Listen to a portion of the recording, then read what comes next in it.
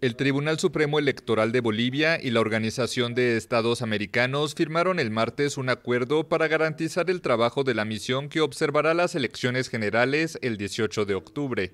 El izquierdista Luis Arce, del fin del expresidente Evo Morales, lidera las encuestas con el 33,6% frente al 26,8% de su principal rival, el exmandatario de centro Carlos Mesa, según una encuesta difundida la semana pasada. Normatividad con el propósito de contar con todas las garantías para que nuestras observadoras y observadores puedan moverse por el territorio boliviano. La OEA observa elecciones de Bolivia desde 1966. En esta ocasión, 40 expertos y observadores de 12 nacionalidades estarán presentes en las ciudades de La Paz, El Alto, Santa Cruz y Cochabamba, así como en Argentina, España y Estados Unidos para dar seguimiento al voto de bolivianos en el exterior.